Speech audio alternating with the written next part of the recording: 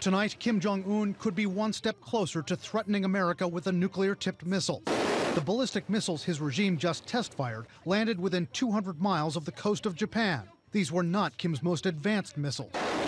But by launching at least 4 of them at once, experts say he's working toward a specific kind of threat. They're putting together salvos of missiles that may be harder to defeat.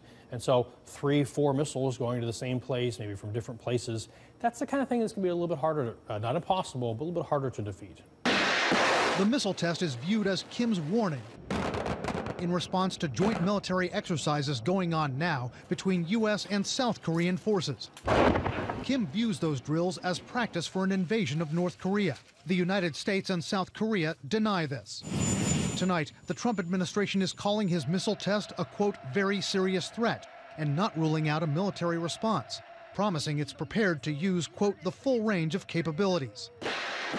U.S. officials know Kim is ramping up his missile capabilities toward launching a long-range ballistic missile, one that could send a nuclear warhead to the continental United States. It is a different animal to shoot one all the way to the United States, but they have in the last couple years been testing some solid fuel motors that, when combined together, can get you some pretty long legs to get there. When is the key? When can they threaten? It could be this year, it could be next year, but this is the kind of capability that folks are pretty antsy about them deciding to test. U.S. officials and outside analysts say what's not clear is whether Kim's regime has adequately tested whether his nuclear-tipped missiles could survive re-entry into the atmosphere.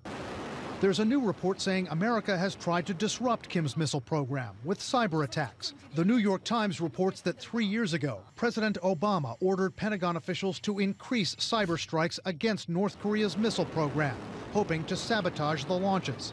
The Times reports soon after Obama's order, several North Korean rockets began to explode and veer off course. It's not clear if that was due to the cyber attacks, North Korea's own mistakes, or something else. The alleged U.S. cyber program would be a good idea. The goal is to slow North Korea's development of deliverable nuclear weapons to buy time for potential changes in the North Korean political context.